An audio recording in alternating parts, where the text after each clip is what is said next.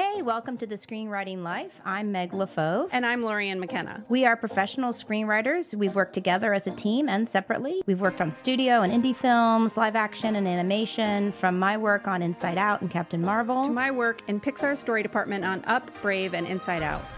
We are here to share our insights on the craft of screenwriting and also the life, how to not only survive the ups and downs, but thrive. We want to help you become the best screenwriter you can be and to reassure you that you are not alone on this journey. All right, you guys, thanks for coming back and hanging out with us again today. We are still home writing out Corona. And this week on the show, we're going to be talking about how to work with producers. All right, but before our topic, we're going to talk about our week, or what we like to call Adventures in Screenwriting. I love that title. So Meg, how was your week? Oh, I go first. You want to go first? I can go first. I will go first. Okay. I had one of those weeks I'm split into too many different things. I'm going in too many directions, so I feel like I'm doing them all poorly. I'm laughing because that resonates with me, not because I'm laughing at you. Lorien. Sorry. I have a lot of chatter in my head. So I've taken to walk and then a little bit of run because I can't run, but it helps get my body going. And then I'm also able to just start thinking about the story as I run, which I don't know, some reason working out helps me calm it all down. And this was for a project that I'm trying to get. And I was thinking about the antagonist, and all of a sudden running, he was like talking to me and shape shifting, and it was an interesting experience. I hadn't had that before, where during exercise, which I hate, I was able to access story in a way that I hadn't before. So that was kind of interesting. But then what I really need to do when I get into this state of too much in my head in terms of story and what am I doing, is just get it on a piece of paper and just start chunking it out, even if it stinks and I don't know. I just really have to get back into the actual chunking it out. And I had a really super fun thing, which is I did a Zoom with a Girl Scout troop, from the little tiniest ones to brownies to Girl Scouts. They are getting a badge because they're doing Pixar in a Box. Oh, what's Pixar in a Box? Pixar in a Box is something you can do online where you learn about Pixar and I think how the process works, and you go and do different lessons. And so it was super fun. And what was amazing about it is those girls asked the best questions I've ever been asked about Inside Out. Really? Because there's no filter. They're not worried if it's a good question. They're not worried about how to phrase it. They're not worried about what you think. They literally are just like, I want to know this in the best way. Like, I've been interviewed for years about Inside Out, right? Top interviewers. These were by far the best questions. When they were questions like, I wrote one down like, what from your childhood did you use for inspiration in Inside Out? Like, but they really wanted to know, like, specifically, you as a kid, tell me the scene. Or like, did you ever get frustrated making the movie? No. Right? Never. Like, never. That's such a wonderfully open, like, right down into the heart of it question. Or, this is my favorite, Lorien. Was there anything you'd change about the movie? No. It's done. Their questions were so honest that they bring up a lot of my vulnerability, right? Like, it was kind of, but it was great. I was just so impressed by them. And then lastly, I started a new project because why not? No, but this is a job. It's a big job. I just started on Monday and I'm really excited. It's super fun to be in the blue sky stage. Yes. Where you're just, it could be this, it could be that, it could be this. And you're like, let's go research. Let's research. Yay, let's research. And research means literally researching this topic, but it also means watching movies that could possibly be in the genre. Is that the genre? What is that genre? Let's look at, and I'm watching films now, like with my analyst, brain on, where I'm stopping it and I type and I'm typing as I go along and I'm writing things like, oh, that's how they're doing it. Like I'm looking at the math. Yes. I don't even know if I'm going to use any of this math, but it helps me, like, and I'm trying to catch up because there's a director on the project and I'm catching up to him. And so it's fun. It's interesting though to look at myself and realize as a writer, there's some piece of me that is like, why aren't you writing? Why aren't you writing? Like, I have this but I have to do all of this research. I have to get into the pool right? Yeah. So I know what to write. But I do find it slightly anxiety making that I'm not writing yet. Right. But I that's think my brain. well, congratulations. I think that's Thank you. awesome. And I'm glad you're having fun. And I think that that's worth talking about is what is writing, Right. right? Sometimes, going for a walk is doing the work. Sometimes lying on your bed face down is doing the work, right? Because you're processing and you have to get to the point where you're actually typing or writing it down. But that stuff is writing. It is the work to get there. But So my type A personality, I have to get straight A's. Like, I don't know, like that part of me starts to like, what are you doing? What we should be writing? Just start writing. But I know that the higher part of me knows it's not time yet. I have right. to ruminate in it. I have to cure into this entire new project. Well, I have some advice. This is producer Jeff. There's this great podcast I listen to called The Screenwriting Life. And last week, the two of them talked about sometimes you need to get up from your desk and walk around. So I really encourage you guys to check that show out. It's great. Sure. I'll give it a listen. Yes, we can't take our own advice. It's what Jeff is saying. Right. Like I'm not taking my own advice. Okay, Lorien. Well, and I'm saying, I'm like, it's the work, it's the writing. And then I'm like, but God, if I spend a whole day doing something that's not actually typing, then I feel like I haven't done the work too. So it's, I don't know how to take my own advice. Process. Yes. The anxiety about it is oddly part of the process. Yes. My psychiatrist recently told me that I have anxiety about my anxiety. And I feel like that's part of this, right? Like, you have anxiety about the process and the process makes you anxious. And like, it's just this circular thinking that can blow you out. It's fun. Oh my gosh, it's so yeah. fun. I mean, I have fraud syndrome about my fraud syndrome and anxiety about my anxiety. So like, I am a delight. You are so complex. So complex. My week, I was really busy this week. I worked a lot on this animated project that I'm show running. And we are getting ready to take the pitch out, which I'm so excited about. I love the project. I love the writer and the studio that we're working with. But what's happening right now is that the pitch is getting there. I'd say like it's 80% done. But we're in this place now where we have to launch artists to do concept art on it. And that means showing work that's incomplete and sort of trusting that what we hand out to the artist will still be true when the artist delivers the original work back, because who knows, we could crack something amazing while the artist is working. And that's a part of animation. You have to, get other channels going. You can't just be locked in script. And I think in live action, you have actors in mind, but you get to cast after you sell it, or you attach an actor to it before you sell it. But this is literally, we have to come up with character design as we're developing the story and the character. So it's scary and a little bit stressful. And I just have to, hold on. Used to it though, right? I'm used to it. They like it, but the artists themselves, if you came back and said, yes, we changed it, they're fine.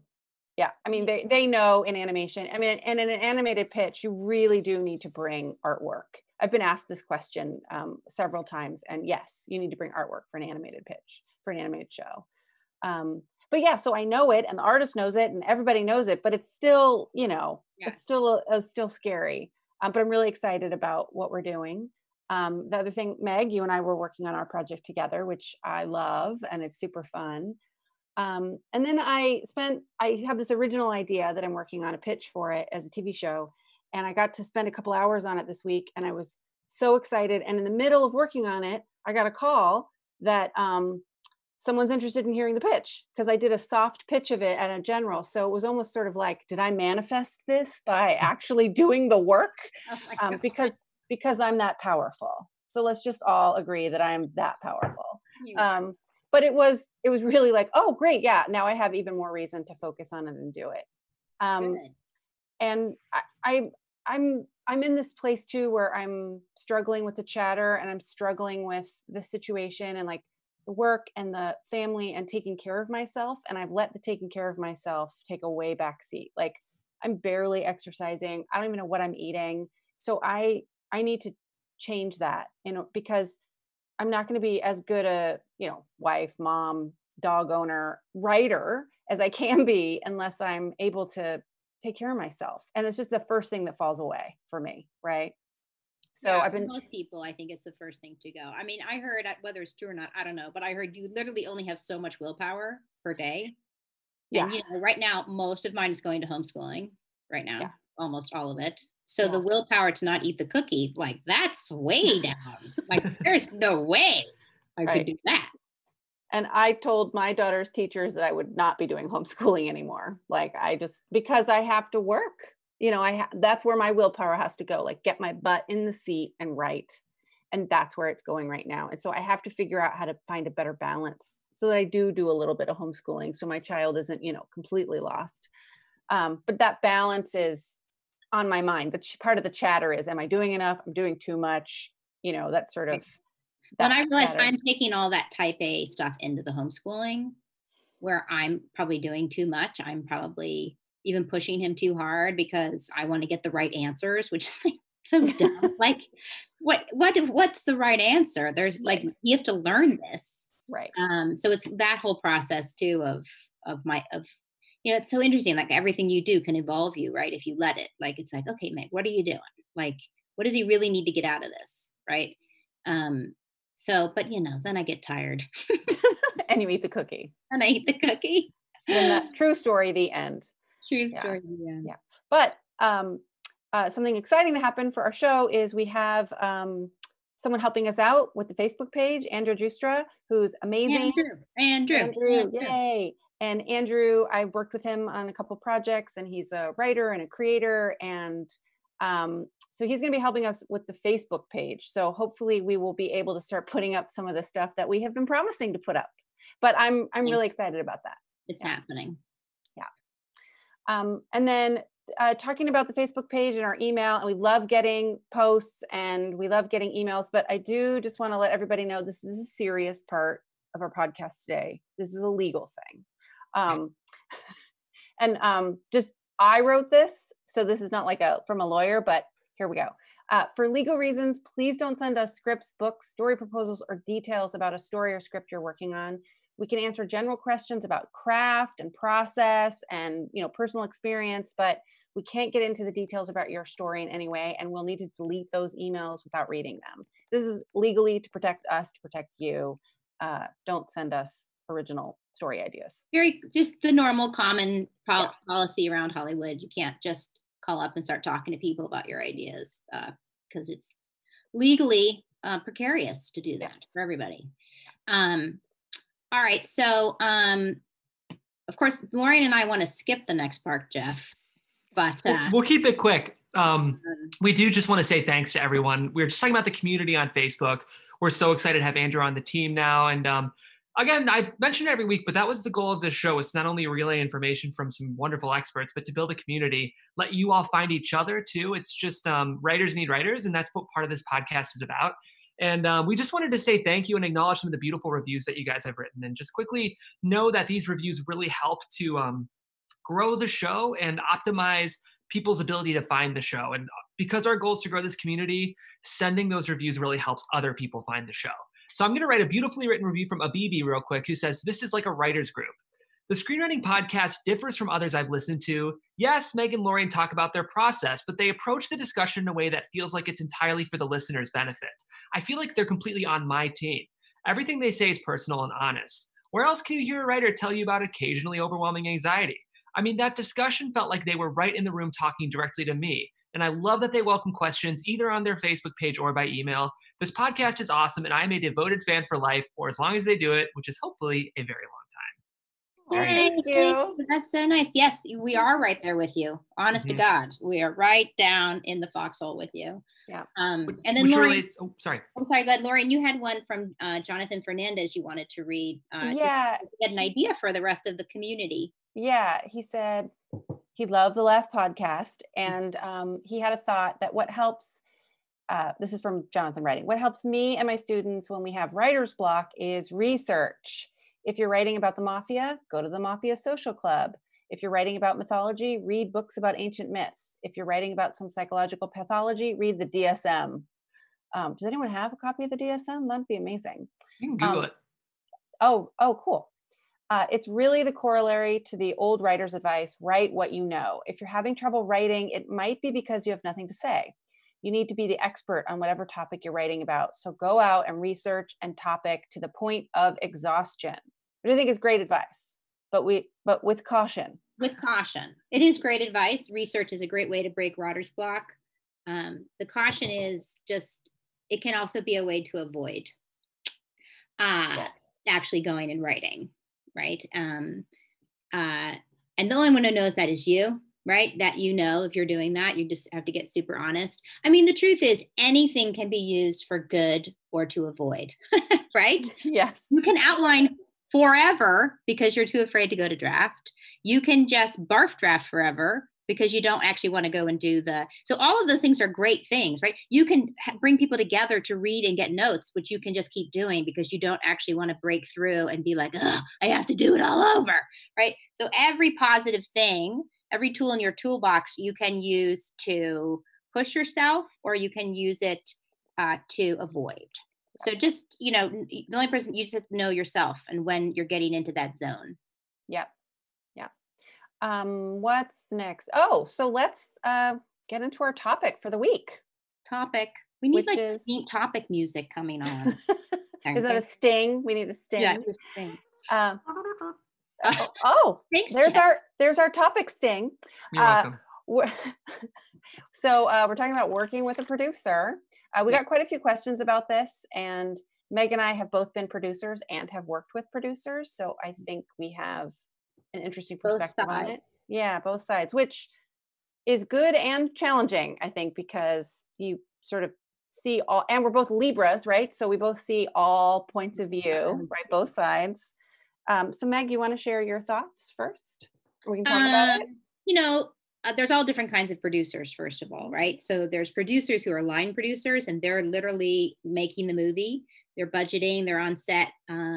Generally, writers don't interact with the line producers. Again, TV, you will, because you're running the show. But right now we're talking about features. So, but if you are, in TV and line producing, you kind of need to know budget and that kind of stuff. But we can talk about that if you're interested, or bring in a big TV person to talk about it. And the other kind of producers in features, of course, there are producers out there who are just really good at getting the rights to IP. And that's how they make their living, is they get a lot of rights and then they sell those to other studios. There's producers out there who are really, really good at cast, meaning movie stars. They're great schmoozers. They are great at a party. People always invite them. People like to hang out with them. That's a huge, huge skill. They tend to actually have, other producers working with them, because that, access to cast is such a powerful thing to have. And then there's the producers that I think we're talking about, right? Which are the creative producers, right? Who are the producers who, there's other producers, right, who just love the deal, right? They just love setting stuff up. But we're talking about creative producers who are really there working with the writer, you, in that kind of more day-to-day development way. Any producer that you're going to, and then there's the producer, are you working for them? They brought you a project and you're working for them? Or is this somebody that you have gone into partnership with on an original idea of yours, right? Or is there IP? The first thing I have to say, danger, Will Robinson, warning, warning, warning. If a producer comes to you and you're a younger writer or an emerging writer, and they say, I have this IP, I'd like to hire you for free, probably, to write the script, the first thing you have to ask is, do you have the rights? And get proof that they have the rights. Because there's a lot of people around town who have IP that they don't have the rights to. And that is a dangerous road, because you could write an amazing script and there is nothing you can do with it because there's no underlying rights. And listen, you might want to do that just for the practice, but you should go in eyes wide open to the risk you're taking if that producer doesn't have the IP rights. And somebody else has it. That's right. And how you get proof is there's lots of entertainment lawyers around town that will work for hourly. right? The normal setup for entertainment lawyers is, you sort of connect with them like an agent or a manager, and they take a certain percentage of what you make. But there are lawyers who will just work for you. Hey, can you help me find out who has the rights to this? Or someone else's manager might do it for you as a favor. There are ways to figure that out. And it's Or you really, can call, really, if it's a book, you can call and the ask them. publisher and ask, are the rights taken? And they should tell you by who, even just a name. So you really have to be careful about that. That's a little scammo that happens to young writers all the time. Again, you might decide to go for it because you just want the experience, but go in eyes wide open. I mean, most likely you're working with somebody, and they're giving you notes, right? They're the ones who are going to be the go-between between you and the studio. And often, if they're great producers, that's awesome because they hopefully know that studio. They know what they're wanting. They know those executives for years and years and years. Their knowledge and breadth of the marketplace and of the business and how it works is what's guiding you as a writer through that process. There can be times when what they want is not what the studio wants. I think that's rare. It can happen, and it's a bit of a bummer when it happens because they've been working with you and you write towards A and the studio wants, W. But I don't think it happens that often. Generally, I think really good producers know their stuff, and you should really take their notes very seriously and their thoughts and how they want to set up the project, right? I would also say if you take a check from a producer for your work, they now own it. So if they want to turn your pair of loafers into high-heeled platform zebra shoes, they can. You took the check and you cashed it. So just know that too, like this is a business and you're entering into a business partnership as well as a creative partnership. So before I ever would hand over rights to anybody, I'd sit with them for a couple of times and who are they taking it to? What other movie comps do they see that this is like? Who would they cast in it if they could? What kind of director would they put on it? That's going to tell you the movie they see in your script. That makes sense what I'm saying? Like that these scripts are blueprints at some point, and they could be seeing a whole other thing that they want to do with it. And again, if you're a young writer, you're probably going to take that chance, right? Because you got to get on the board. But at least don't get upset when it changes because that producer told you what they were going to do. And it is a rite of passage to be taken advantage of by a producer. So sad. It's sad, but you learn in that process what to look out for in the future, right? And it's asking those questions. It's asking other people who've worked with that producer. It's doing your homework a little bit. But again, you weigh the risk because sometimes it'll work out great. And there are lots of people who are trustworthy and honest and ethical and artists in their own right. Like, don't think that producers are just businessmen or women. They are artists. And most of them, now listen, right now in the business, to be an independent producer is practically impossible because there's no way to make money. It used to be back in the dark ages when I came to Hollywood, they would get a development fee. They don't anymore. So They don't make any money until the thing is greenlit. And the percentage of films that actually get greenlit is so small, right? It's super hard to be any kind of independent producer and earn a living, right? So a lot of them, there's, the joke around town is trust fund babies, right? Because that's how you could possibly be an independent producer is you have a trust fund. A lot of them come out of other disciplines, they come up from line producers, or they were an executive, so they can get a deal, or they know enough people around town to get things set up, right? Or they've gotten money from China or different, like they have to find their own ways to finance themselves, and that they have time to give you notes. Remember, you're one of many, right? Projects. That doesn't mean they don't love you. That doesn't mean they don't believe in you. But be smart. You got a window. You just do.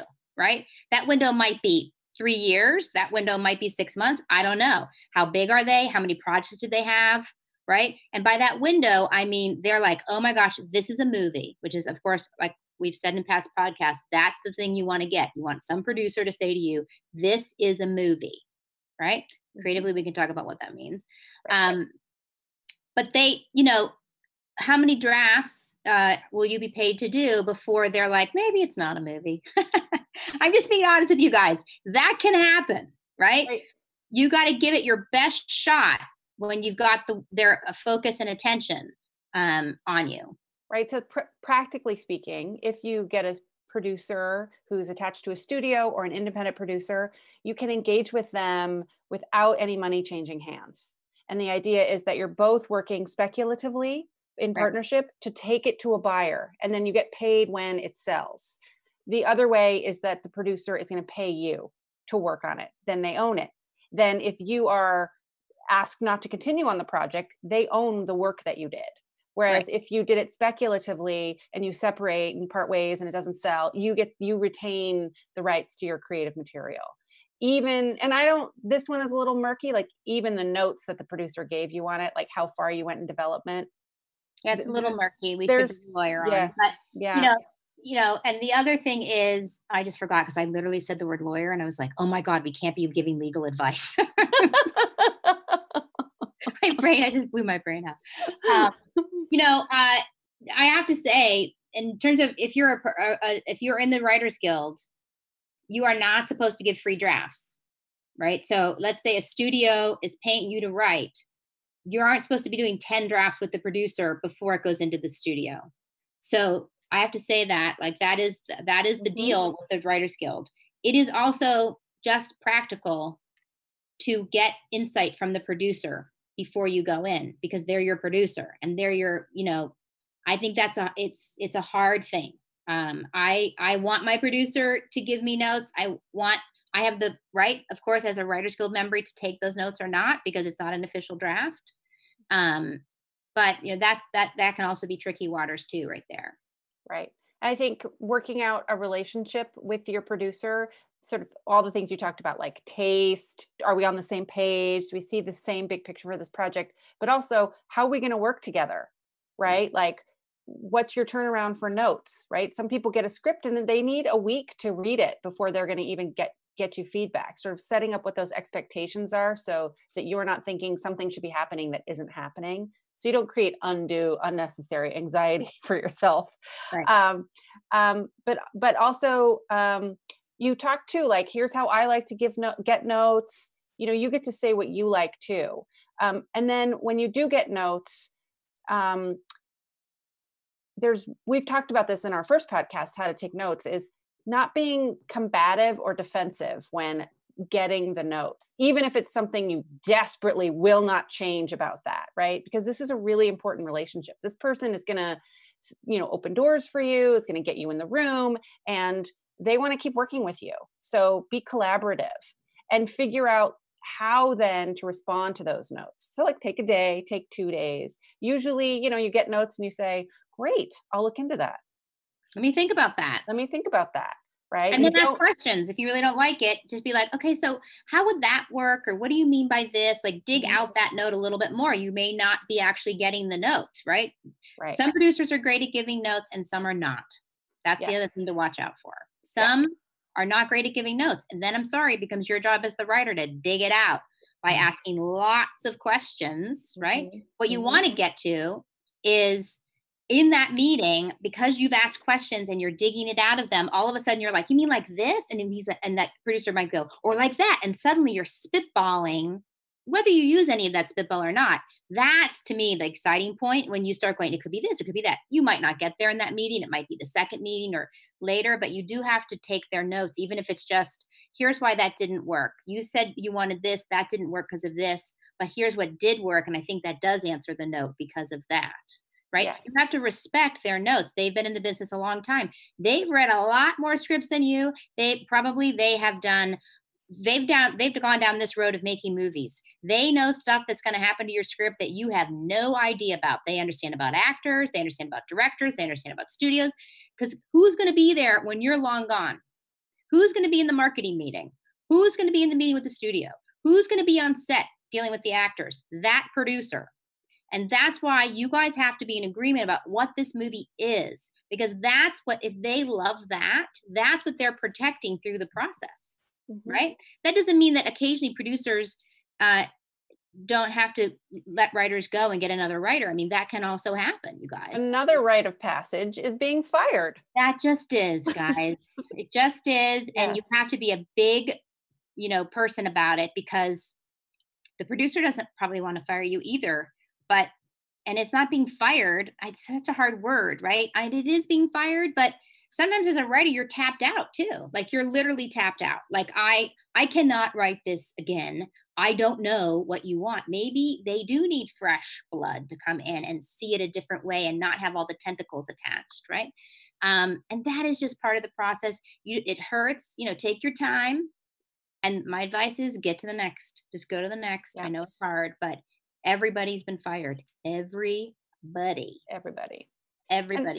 And there's also a piece too of knowing what your boundaries are. It can feel like when you're just starting out and there's a producer interested in your project and you're working, like, I have to do everything I can to hold on to this. So I'll do everything they ask of me, free work, more drafts. But there is a point where you do need to understand your value and your boundaries and communicate them in a human, decent way. Like, here's what and it's really hard because it's you putting a stake in the ground and saying, you can't keep taking advantage of me, right? Like, let's figure out is there a deal to be made here? Or are you going to finally pay me for this? But that's not what you want to say. Are you going to finally pay me for this? That's literally not a script you should say. But there is a point where you get fatigue on a project. You can feel like it's not working out, sort of figuring out how to get to the next step or parting ways sometimes. So you could be the one to pull the trigger too, and learning how to do that gracefully without making anyone mad and, keeping doors open. That's another mistake. I mean, I've made it where it's not working on a project and you need to get off it, and not understanding how to manage those relationships and to do that. And so then it's like this sort of wound out there, because this is a very small industry and you will be seeing the same people over and over again. So, like, figuring out how to know your worth, put your boundaries down without burning bridges. It is a very, very tricky part of being a writer. And possible. You can totally do it. Totally do it, you guys. It's about treating people with respect. Mm-hmm. They may not be treating you with respect, but you have to be respectful while you have your boundary. And, a producer comes to a writer and they're kind of like, oh my God, I have to tell them some hard stuff. We're going to blow it up. We're going to blow it up. And they're trying to do it in a supportive way. But if you have big reactions and they're like, fuck you, or, dig in your heels, I don't know how many times are they going to come back to you. They really believe it has to be blown up. I think you have to take the time, at least a week, and blow it up. You guys, you got your old script over there.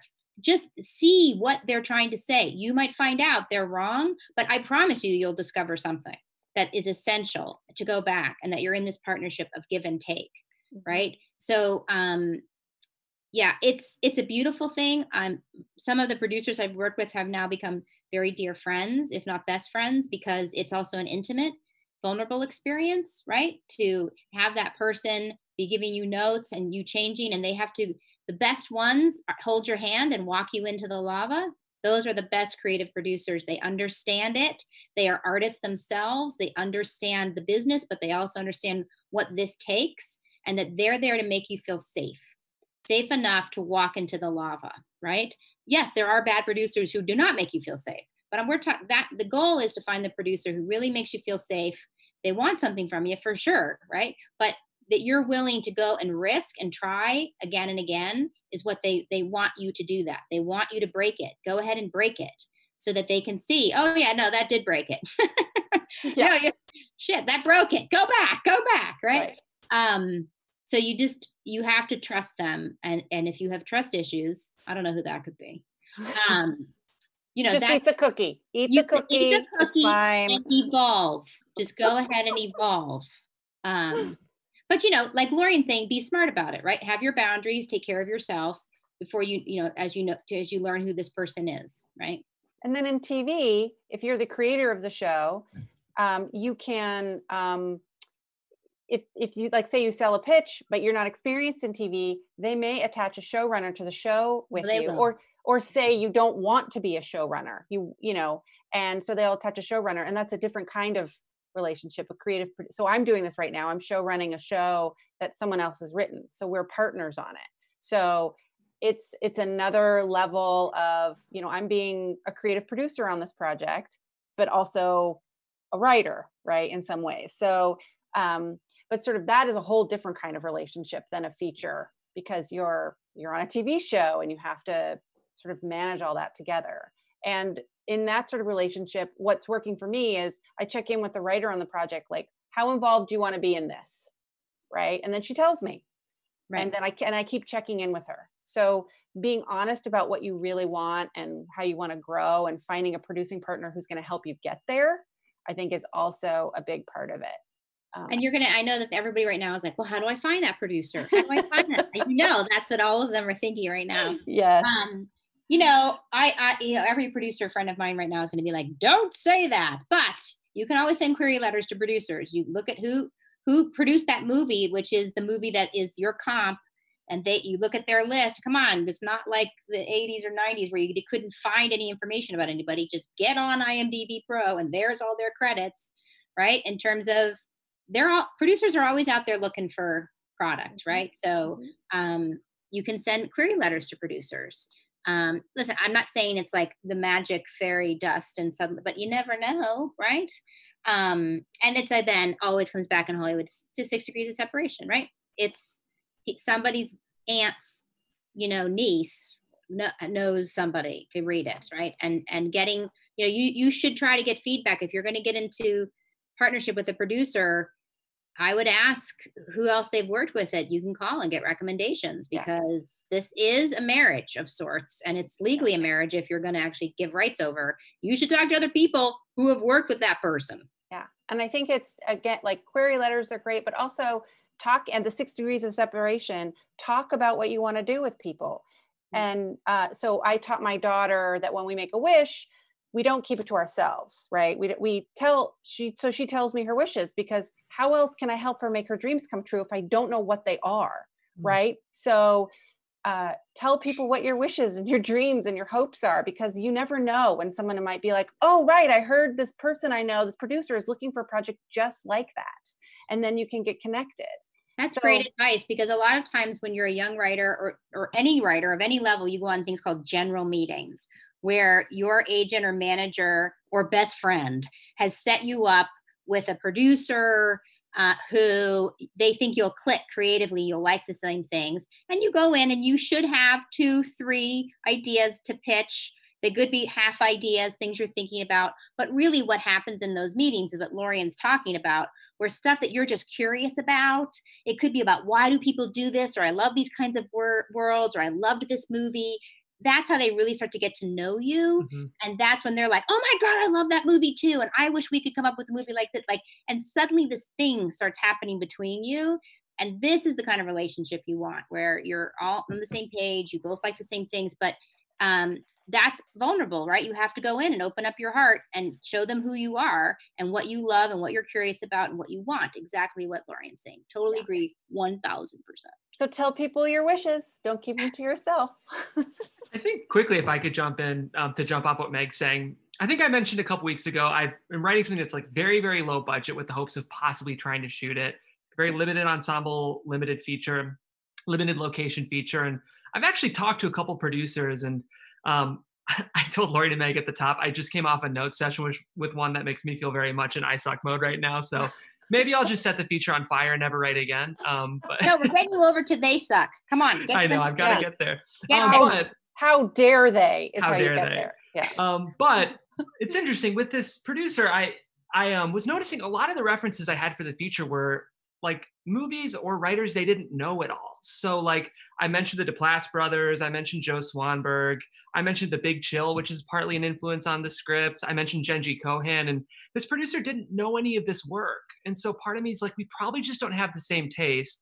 And there was part of me that thought, these are pretty big names in development. If this producer isn't aware of these big names in our industry, they're probably not right for the project. Great. They probably are not. Unless they're a line producer, right? That's different. Right. They're going to actually run the sets and then, right? But great insight. No, they don't get what you're doing. Yeah. So that is giving me a little piece to move towards They Suck, and then eventually I'll be fine. Congratulations. Thank you, You're guys. doing it. Oh my God, You're doing the work. Over until they suck. Okay, next step. What's next? Got to get you there. Yeah. Yeah. Get stuck. All right. Should we do our question? Do our question. All right. I have it right here. We love reading the questions and interacting with everyone on the screenwritinglife@gmail.com. We got a, sorry, what is the word? What are words? Words. It's a question from Rebecca Flanagan. And she said, what do you do when you are being repped by the wrong manager? I have been in this situation for the past many years and have found that I'm paralyzed with fear about firing this manager and no longer being repped, especially in this tumultuous time, as well as suffering the consequences of this manager's wrath and potentially having this writer's reputation smeared, right? But what I really loved about her question is then she went into the lava and really said, you know, there has to be a better professional relationship out there than this current one. Surely all managers aren't verbally abusive, dismissive, engage in gaslighting, and refuse to read scripts of certain genres. And so immediately my response is, yes, you should go. Go. Right? Like, go. There is such a thing as a toxic relationship. Yes. Right? Now, I will say, Rebecca, not to play, therapist, but you might have this relationship in other areas of your life as well, right? Generally, we keep getting into the same relationship because we haven't learned the lesson. So it might help to know what to do. If you go and look at this, think of it as a writer, right? This manager is an archetype, right? If you were going to write this manager, she is an archetype. She is probably a bit of a predator, right? And how does this predator work? And what is she putting on her face versus how she lures you in? What is her bait, right? What is she using you for? What does she need you for? Then go look at other people in your life and wonder, hey, that's just like my great Aunt Sally that I stayed with that summer or whatever. Because again, sometimes these are very personal things. Like, is it just you thinking that she's doing these things? Probably not. I think she's probably doing them. So in terms of the business of it, both Lorien and I did ask our managers because we wanted to make sure to give you good information. Lorien, what did your manager say about leaving one manager to find another? He said that managers there's a code of conduct among them. I don't know if it's official, but they won't meet with people who are repped by other people. You need to separate from your current management in order to go out and be read by other people. And he was very clear that that's what he does. If he hears that there's someone who's looking, he'll say, well, who are you repped by? And okay, well, when you don't have that relationship anymore, I'll read you. And he acknowledged how scary that is, right? Not to be repped in that in-between place. But, you know, you have to believe in yourself, right? You have to believe that you're going to get meetings and going to be read. So it's really scary, but it is scary. My manager said the same. He did say that recently over the last few years, there are younger managers who are breaking this code, but he said he would not do it. Same for my manager. So I think it does exist. In terms of the scary bit, I totally agree with Lorien. It's about believing in yourself. It doesn't make it less scary, of course. But here's the thing. I do believe toxic relationships can cost more life energy and cause more problems than just not having one, right? Like you really have to wonder, right, what it's costing you for this person to be putting doubts into your head, to make you feel small, to make your writing not feel right or good, right? That the value, that your value is in question, that is not a good relationship to be in. It just isn't. I mean, at some point, we can all say, well, what if this person could make us $1 million? Well, maybe, but probably not, because this is what their behavior is to you, right? And I have to tell you, my manager and my agent, the reason I love them and will be loyal till the day I die is because always the first thing they say is, what do you want? They're there to help me get my dream. That wish that Lorien's talking about saying, that is what your manager and agent should be asking you about. What is your great wish? What is going to make you happy and satisfied as an artist? Where artistically do you want to go? And then my job is to match that and figure out, how are we going to do that? What's the short-term goals? What are the long-term goals, right? That doesn't mean they're not going to have hard conversations with you about, listen, that doesn't make any money, right? So therefore, how are you going to earn money while you're doing that thing that's not going to make you any money? Or the market isn't looking for that right now, or whatever, because that is also their job. Their job is to know all that stuff and communicate it to you. But it's a back and forth conversation where you're trying to find the sweet spot between that dream, between the artist you're realizing you are, right? And what the market is. And that's their job. Their job is to take this artist and find the market for them, not mold the artist to the market. Right. And I know that, and I don't know, maybe managers are going to be like, yes, of course we do that. Of course we mold artists to the market. But I just think that's a pretty tricky thing, because there's movies I love that I can't write. Right. You write what you write. Right. And that doesn't mean you shouldn't try lots of genres and you shouldn't try to write lots of stuff. You should, especially if you're young. Try everything. You never know. Right. Push yourself. But in terms of a business relationship, I really want for you, Rebecca, to have somebody who knows how good you are and how valuable you are, and how lucky they are to have you in their stable, how lucky they are, right? And that they want to speak to you about your dreams, and they want to give you the hard, cold facts of the business, but just to build something together, right? I mean, there are people out there who aren't that. They are predators. They are people who get their value and ego off of making you feel small. Right. And they tell you it's like, well, that's the hard truth of Hollywood and all that stuff, right? No, guys, I'm telling you, Lorien and I can tell you there's other people out there. Yeah. So in this space of, I'm in this toxic, what sounds like a little bit of an abusive relationship, as you move toward separating with this person, write down, work really hard on what you do want in a rep. No, so I just did a transition from one rep to another. My manager moved into producing, so it was a little different. But Meg, you sent me, I don't know if you remember this, you sent me this really beautiful list that I think someone in the WGA came up with, of a form to fill out, like all the things I want with a manager. What is a phone call like with this manager? How do they talk to me? What kinds of work do we do together? Sort of like my dream manager, and sort of articulating that, instead of focusing on, I don't want someone who gaslights me, is dismissive. It's sort of focusing on the positives, like take the power now and finding the right person for yourself. Maybe we can post that list. Yes, if I can find it. We'll post it with credit. We can also put it in the description of this episode. I'll make sure that happens after we're wrapped.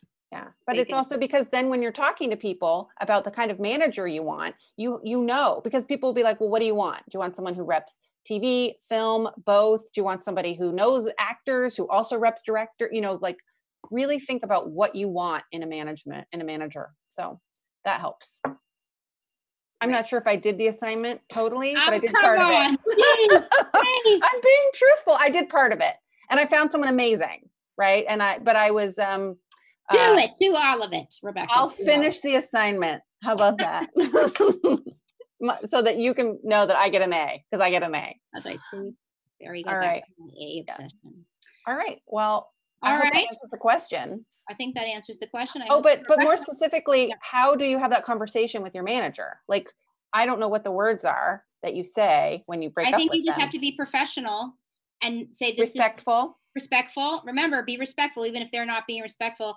I've been thinking about it, and I think this is just not working out between us. Like literally, like, can we still be friends? It's like breaking up, right? Mm-hmm. If you get a big reaction back and they yell and you don't deserve me and you don't know what the hell you're doing, and they go after you. Number one, now you know for sure it was a toxic relationship, and congratulations, you should not be with that person.